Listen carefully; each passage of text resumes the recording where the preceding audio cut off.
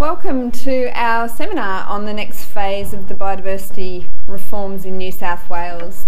Welcome back to those of you who came to the last seminar we had here when the bills were being discussed. And I'd once again like to thank McCabe's for their generously hosting us today and providing such a beautiful venue and some food. I'd like to acknowledge that we're meeting on the land of the Gadigal people of the Eora Nation, and I pay my respects to their elders past and present. So what we want to cover today, quick refresher of what is the new legislative architecture that we're going to be working with, what exactly is on exhibition. Nari will be going into the relevant regulatory aspects of the offset scheme, the urban vegetation SEP, and more detail about urban areas.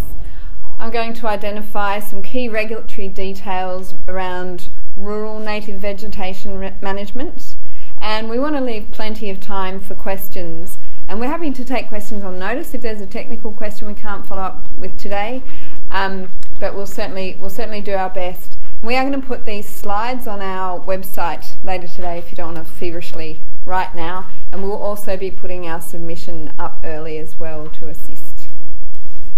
So in terms of where we're up to, as you can see from this timeline, the legislative architecture was passed last year, so what we're now working with is the regulatory detail that will support the new scheme. So it's important to note that the focus is now on these details, and some of the substantive problems that remain with the scheme would actually require legislative amendments to fix. And so at this stage we're just looking at the regulatory detail, but we're bearing in mind some of the issues that we've identified all along, some of the concerns about this reform process. We'll note our ongoing concerns with the scheme, especially in terms of actually being able to deliver biodiversity outcomes, but we're just going to focus on the regulatory detail and some opportunities of where we can tighten and clarify things at this stage. So just as a reminder to you, these are the key components of the new regime. The two acts up the top were passed by Parliament last year, as I said, so they're not open to further amendment at this stage. Although if you read through the many documents on exhibition at the moment, there are some references to potential future legislative amendments down the track. The consultation phase we're now in is looking at the detail of the other components, particularly the biodiversity assessment method, the BAM, the codes, maps, regulations, and the new SEP. And if you note on the timeline back a slide, it actually has a stated start date of the 25th of August. So there's not actually too much time between when exhibition closes and this regime is going to kick off. And there's actually a fair bit of detail still missing from this regime, so there will be further consultation after the scheme commences on that detail that's still yet to be decided.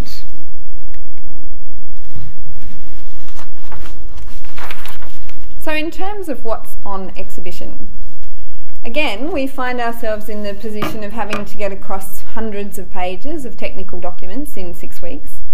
So we've got 3 regulations, a code, an assessment tool, an accreditation scheme, technical mapping, an offsets calculator, and various other guidance materials.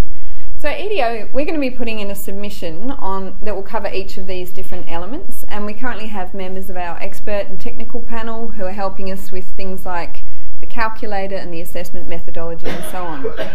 Now, through the course of this reform, I have given some fairly depressing speeches about the fate of biodiversity in New South Wales, so I thought I would actually identify some of the potential strengths of this scheme up front. The big hope for us is that the funded private land conservation program is going to deliver some terrific outcomes for biodiversity in certain parts of New South Wales. This is as distinct from the offsets market. There is a lot of money that could move to great public stewardship on private land, and we absolutely strongly support that. We support a no net loss standard for biodiversity assessment methods, and we support the requirement that proponents must avoid and minimise impacts before they step to the offsetting stage. The new information on exhibition has more criteria for areas of outstanding biodiversity value, including taking into account climate resilience and so forth, which is promising. Nari will talk about that a bit more, I think. There's a new category in the mapping of sensitive mapped lands. So this will actually exclude code-based clearing, which we think is a positive thing. There'll be a repeatable scientific method, so there will actually be more consistency in how biodiversity is assessed. There's an accreditation system and a code of conduct for assessors that we support. There are some compliance tools and a biodiversity monitoring system, and there are a few miscellaneous clauses that we actually support. For instance, regarding interactions with wildlife, some of the regulatory gaps have been filled about approaching dugongs, the use of drones near whales and so forth. So there are bits and pieces in the new scheme that we do support in some of this detail. However, I wouldn't be true to myself if I didn't also note there are some serious weaknesses. We've never supported the repeal of the Native Vegetation Act and the environmental standards that went with that. So, as I said in the last seminar, we are getting rid of the Maintain or Improve Biodiversity Values test. There's a shift from property vegetation planning to clearing under codes that we'll go into today. There's the heavy reliance on flexible and indirect offsets that Nari will talk about further, and there are actually weaker standards in the biodiversity assessment method and for biocertification. The conservation gains from this new scheme aren't actually guaranteed in law. They're highly dependent on political funding decisions. There is a lot of discretion built into this new regime. And there's a lot of decision makers too, because you've got OEH, DPI, local land services, a new vegetation panel, as well as local council. So it's a bit unclear how the bodies will all fit together. And if you look at the operating context here, we have over 1,000 species already listed as threatened and an ever-increasing intensity of cumulative threats. There's a significant risk of policy failure apparent in these details of the new scheme. Many of the details on exhibition now indicate a really strong focus on getting an offsets market up and running. So the focus is actually on the market efficiency rather than on a goal of conserving and recovering unique biodiversity. So we're going to discuss these issues further in terms of what the regulatory detail is proposed and what could potentially be improved. So we'll start with offsets, the new step, and vegetation in urban areas.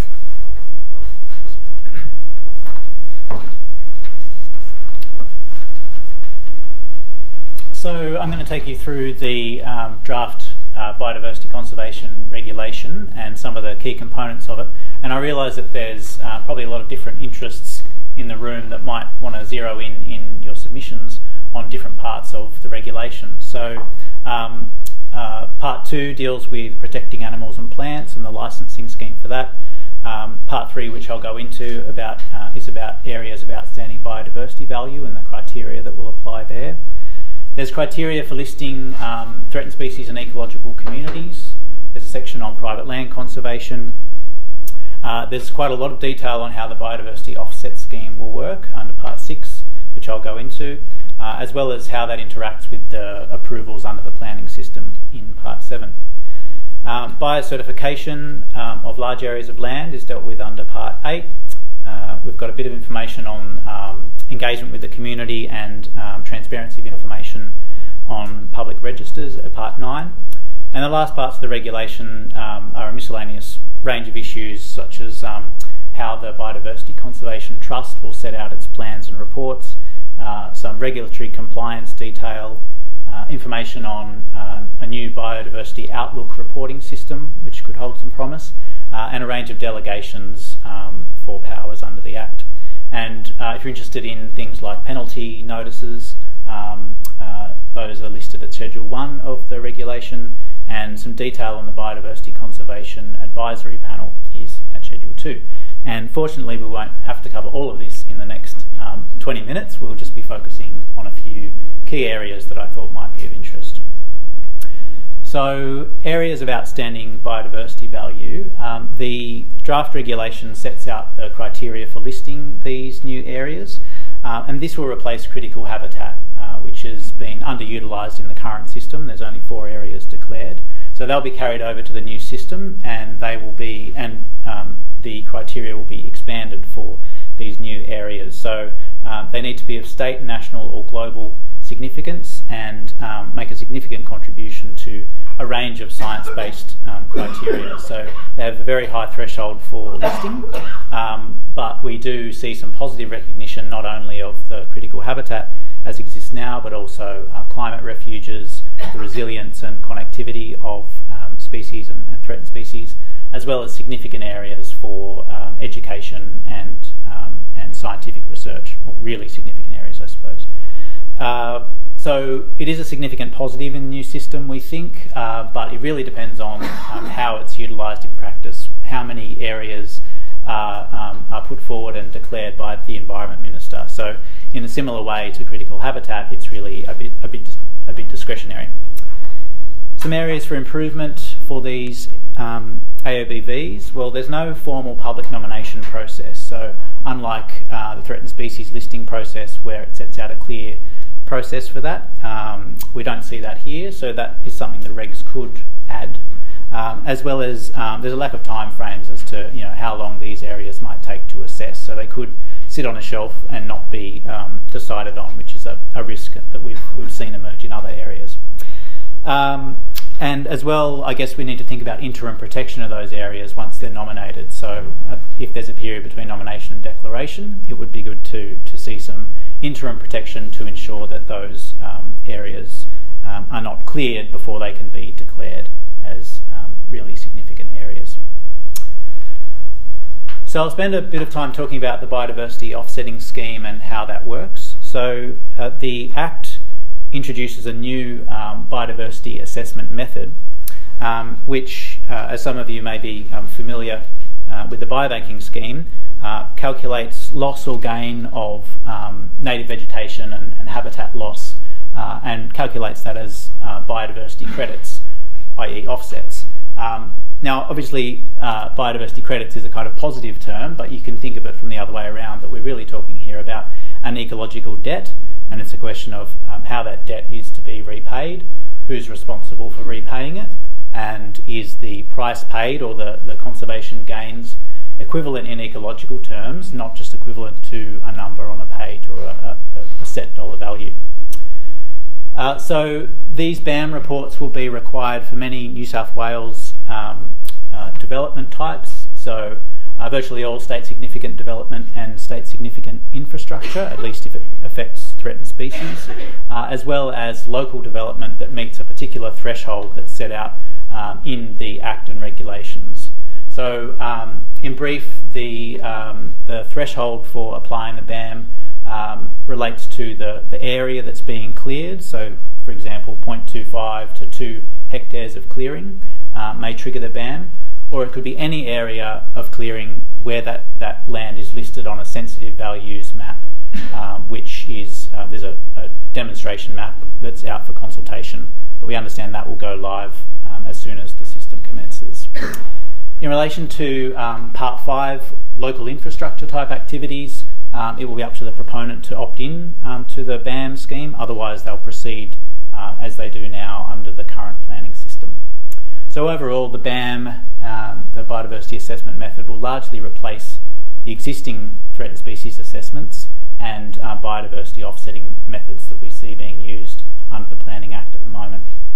And impacts that are on other aspects of the environment, like pollution and so on, they will still be considered under existing methods as well. So let's turn to serious and irreversible impacts. So the Act says that serious and irreversible impacts on biodiversity need to be refused for local projects, but they're only a further consideration for major projects and biocertification. And that's to be determined in the opinion of the consent authority. So the regulation on exhibition identifies principles for determining whether a serious and irreversible impact will occur. So it relates to being likely to contribute significantly to the risk of a threatened species or ecological community becoming extinct. And that's because of various scientific criteria that are set out in those principles. And there's additional guidance from the Office of Environment and Heritage as to what those criteria are and how those principles should be applied.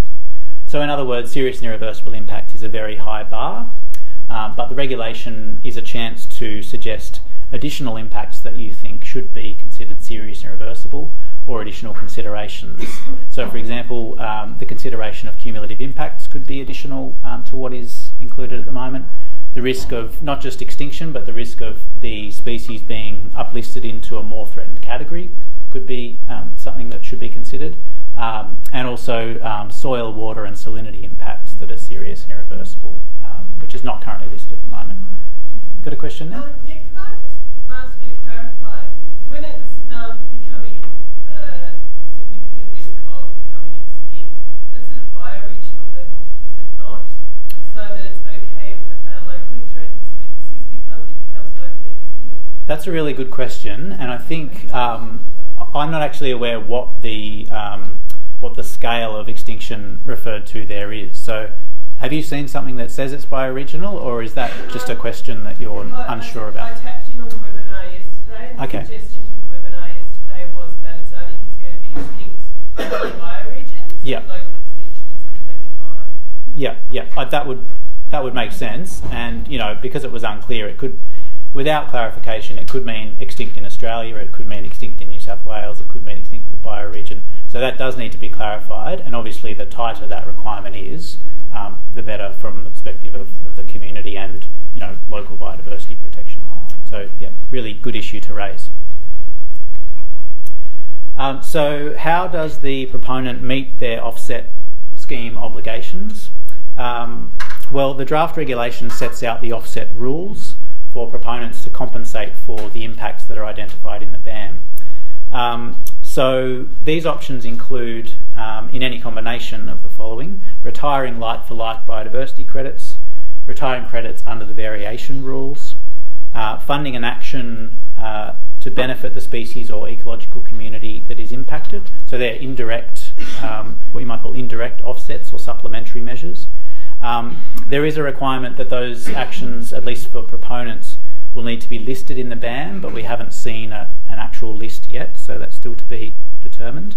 And then the last couple of options are mine site rehabilitation, which we have strong concerns about in terms of the scientific integrity of doing that.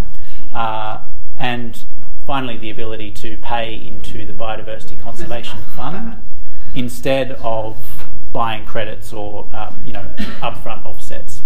So we do have a range of significant concerns about, from the variation rules down. The fact of the matter is the Act has been passed now, and these are the options available. So I guess now is the time to look at what safeguards can be put around some of these options to ensure that the offset scheme and the biodiversity assessment scheme has as much integrity as possible.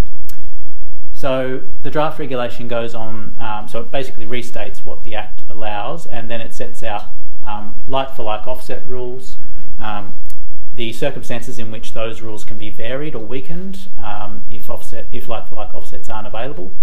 And the reg provides for ancillary rules that are yet to be developed, but it lists a range of things that those will cover, including standards for mine rehabilitation and exclusions of certain species from the variation rules, which again is another key area that you might want to propose exclusions for. So the like-for-like rules, and I'm not going to go through the detail today, but they are pretty technical, but they're quite a broad interpretation of like-for-like. So for example, for certain species that can't be predicted by their vegetation habitat, certain threatened species, such as the koala or the squirrel glider, you can offset the same species anywhere in New South Wales. So if you're destroying koala habitat on the Liverpool Plains, you can potentially offset that for koalas in the south of New South Wales. And then we get to the variation rules. So I guess the problem here is that variation rules fundamentally weaken like-for-like principles, or the offsets equivalence that we think is required in an offset scheme. So we've said all along that like-for-like offsets are absolutely fundamental. The peer reviewers of the draft BAM in 2015 expressed concerns that weak offset rules could undermine the price signal in the offsets market. In other words, that scarce biodiversity would be undervalued and the price paid would not be sufficient. But nonetheless, this is the scheme that we'll be working with. So what do the variation rules require? Well, first, the proponent needs to take reasonable steps to obtain like-for-like credits. So that includes things like checking the credits available register, adding yourself to the list of credits wanted, and talking to potential stewardship site landowners to see if you can get those credits. But this is also a chance for you to suggest other steps that should be required before proceeding to the variation rules. And it's important to note that there are slightly different rules that will apply to developers or rural landholders on one hand, compared with the rules that apply to the Biodiversity Conservation Trust that will be spending money under the fund, and different rules as well for strategic biocertification, which is a high-level certification scheme, which we'll talk about. And again, just underlining that OEH can exclude impacts on certain species and communities, so if you want to suggest that, it's worth putting that in your submission. So these slides will be on the web, so I won't go into the detail again, but I guess it's worth pointing to, again, the species credit species down the bottom there, that you can basically substitute a plant for a plant or an animal for an animal that is at equal or higher risk of extinction in the same or nearby sub-region. So for example, impacts on koalas could be offset by protecting the squirrel gliders under the variation rules, which doesn't really make a great deal of scientific sense. Quick clarification. Sub-region, is that IBRA regions? It's below IBRA regions. Right, okay.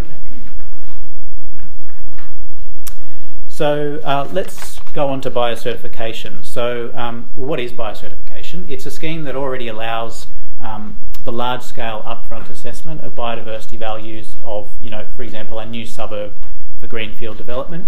An example being the Western Sydney Growth Centres under the current Act. So biocertification of a large area removes the need for further project-by-project biodiversity assessment at the site scale.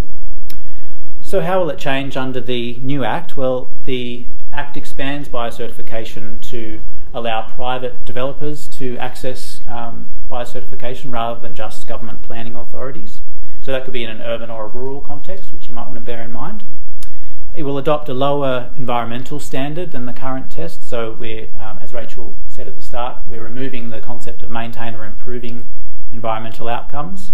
And we're moving to that, try and avoid serious and irreversible impacts. So really from a positive standard to a really low and concerning standard.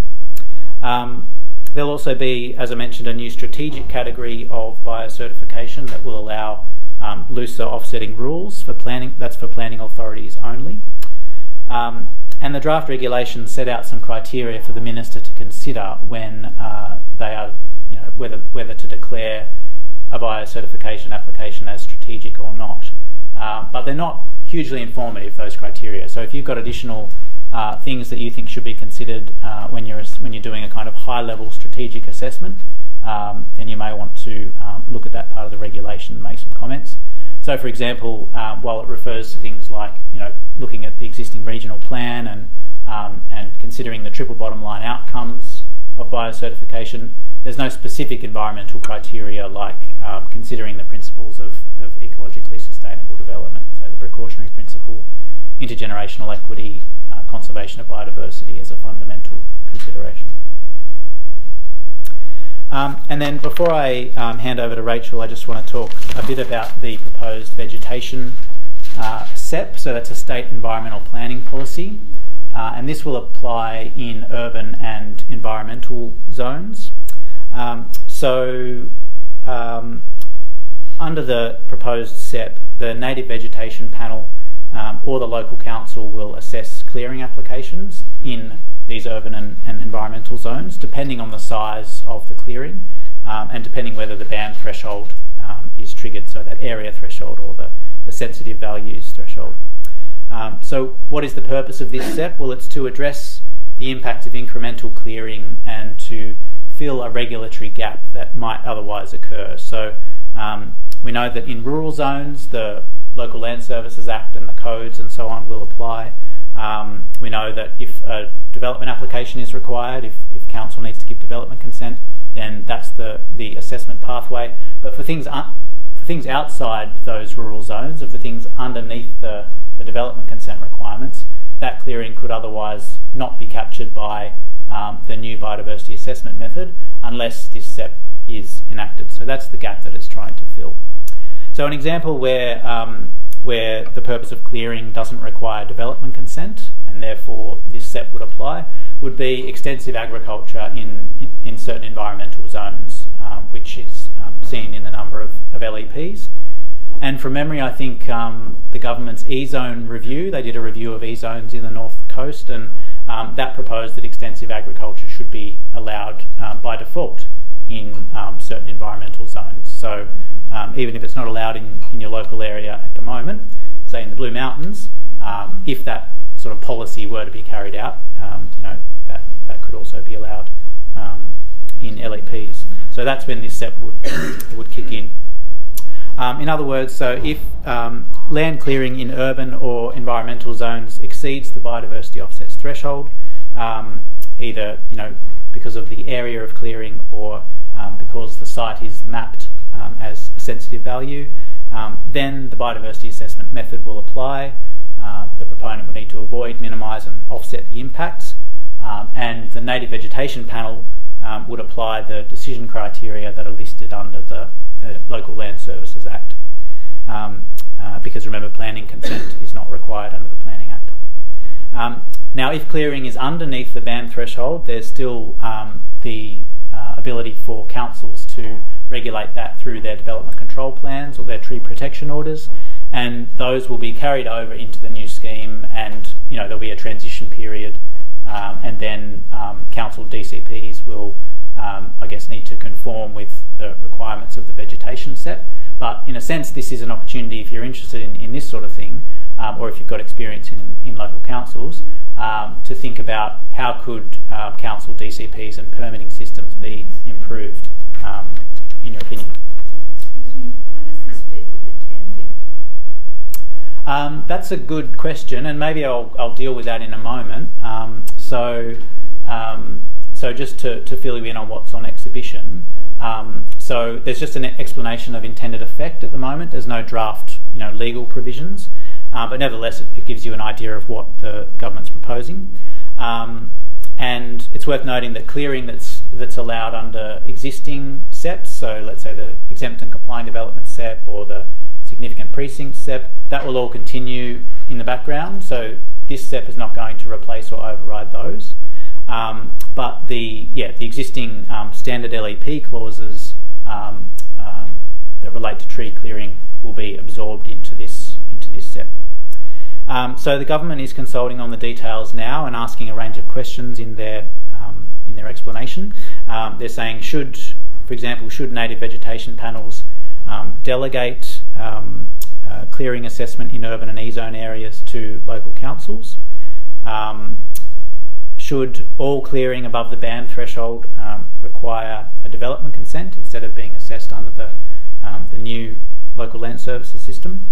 And so, then it might be a question of comparing the different decision-making requirements in Section 79C of the Planning Act versus the considerations for the veg panel. And they're also asking, should the SEP set out mandatory exemptions to allow certain clearing? And that probably goes to your question.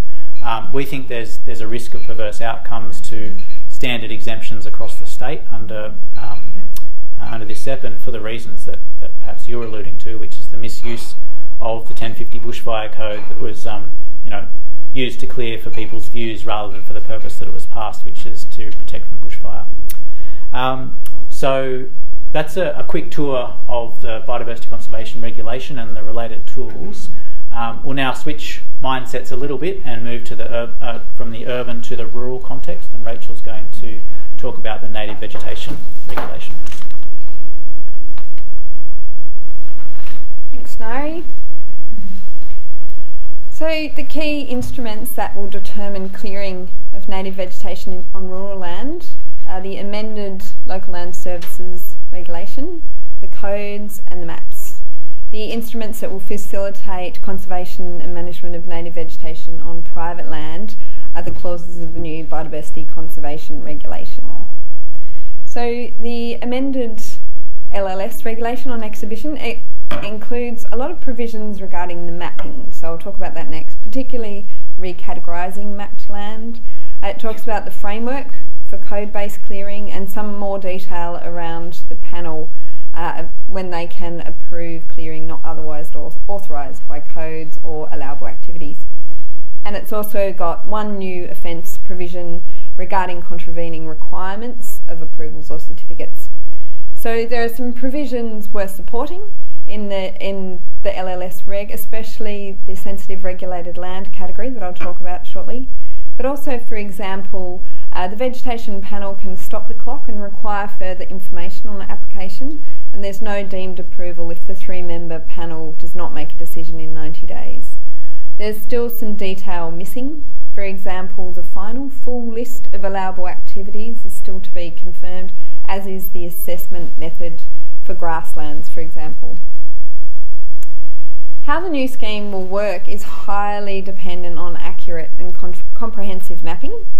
The documents on exhibition provide a bit more detail on the mapping categories. So you might remember from when we had this debate last time, the excluded land will be identified in grey, so that's urban areas, national parks. They're not in the rural land clearing scheme. The blue areas, that's category 1, that's exempt land. So that's largely land that's already cleared, and that will require no approval to do clearing on blue land. So category 2 is where the details will really come into play. This is regulated land. So this land, the yellow land, can be cleared under a code or with approval. And one of the new developments in the materials that are now on exhibition is a new category of sensitive regulated land. So this includes environmentally sensitive areas such as high-value grasslands, core koala habitat, critically endangered plants or communities, Ramsar wetlands, land subjected to remedial action, and land funded by conservation programs, and so on. And the important thing about this new category is code-based clearing is excluded from it. You can still have a development application to clear it, but at least it's putting a limit on the code-based clearing. So actually getting this mapping right is pretty important. This is a submission opportunity to really expand the category of where codes can be excluded, I think. For example, expand the category of sensitive land to include other areas that really shouldn't be subject to code-based clearing, like travelling stock reserves, for example, if you think about the biodiversity values there. And as we've said all along and repeatedly, code-based clearing should not apply to high-risk communities like endangered ecological communities. So we'll be saying that again here. It's really an opportunity to try and limit where code-based clearing can happen, and it's really important to try and get this mapping as accurate as possible. The amended regulation has a lot of detail on these categories and the process for recategorising, so how you would then get your yellow land to be converted to blue, so it no longer requires any approval. And some detail about what will happen in the transitional period while the mapping is incomplete. As I noted at the beginning on the timeline, this scheme is to kick off on the 25th of August, and the transitional provisions say if the mapping's not complete, a landholder will decide if their land is blue or yellow. We think this is extremely high risk in terms of potential policy failure, and we're strongly recommending that the scheme should not commence until the maps are ready. The detail of code-based clearing is now on exhibition, and it covers the type of clearing activities listed on the slide here. The codes are actually quite complex to navigate. I mean, I know the landholders and farmers wanted a simplified system, but if you read them, they're actually quite difficult to understand in parts, and it's kind of assumed that correct application will be assessed by local land services at the notification or certification stage. There's no scientific underpinning in the codes. For example, the set-aside ratios are very arbitrary, they're just set numbers, and there are several avenues for removing potentially high-value vegetation, such as paddock trees or trees with hollows. And as we noted previously, this is contrary to the objectives of the Biodiversity Conservation Act to protect that kind of vegetation. as feared, the amounts of allowable clearing, particularly in the last two types of codes, the equity code and the farm code, are significantly high and actually equate to broad-scale clearing. For example, under the equity code, you can clear up to 625 hectares, or 25% of the vegetation on a property in the first 3 years. And in the farm-based code, the set-aside areas don't actually need to be established vegetation. They can be on cleared land and they can just be replanting. However, as noted, there has been some progress on what cannot be cleared under a code, and this is really important. It's through the mapping of the sensitive land category that there is some limit being set, but it's really important. There is still more tightening that needs to be done to avert the risk that this type of clearing will actually undermine the objectives of the whole scheme. For instance, as I said, the codes still allow clearing of endangered ecological communities. And there are larger set-aside ratios for such clearing. If under a code you clear an EEC, well, according to the detail, you just have to set aside more of it.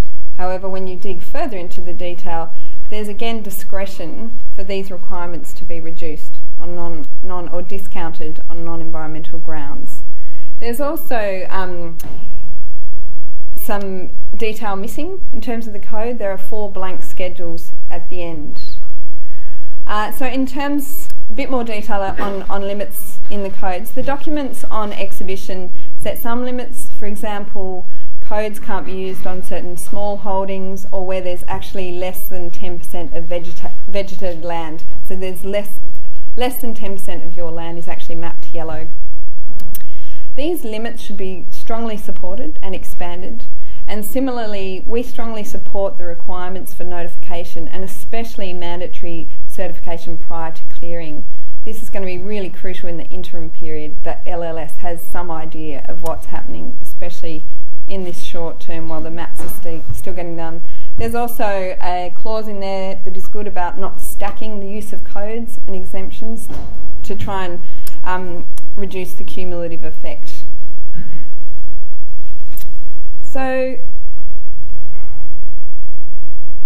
it's unclear, also, my other point, it's unclear what the public access to the register of set-aside areas will be. So under codes, landholders may be required to set aside areas, but it will actually be up to the discretion of local land services whether there's public access to what this register is.